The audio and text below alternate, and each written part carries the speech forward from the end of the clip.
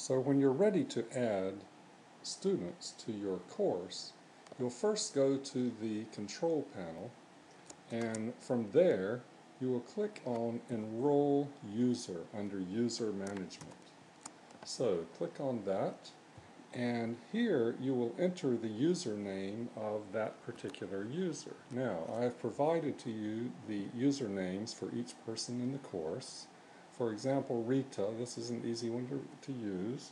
Her username is Leets.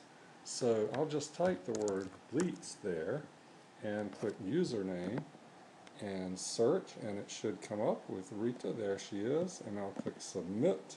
And now she has been added to this course.